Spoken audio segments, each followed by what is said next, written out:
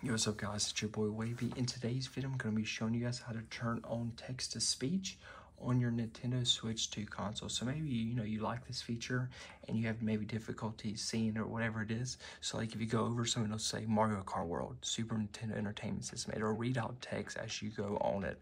And it could be annoying for some people, but some people might want this. I have my sound down, I think, so you can't even...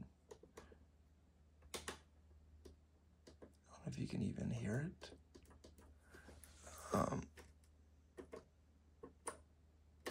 But yeah, basically you can turn this on, guys, on your Nintendo Switch 2 console by going to settings, going down to the accessibility tab, and then going down on the accessibility tab to where you see enable text to speech.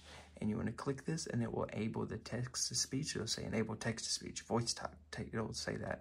And you can customize the different voices, the speed that it reads it out, and how loud it is too. And you can also do this during game chat as well.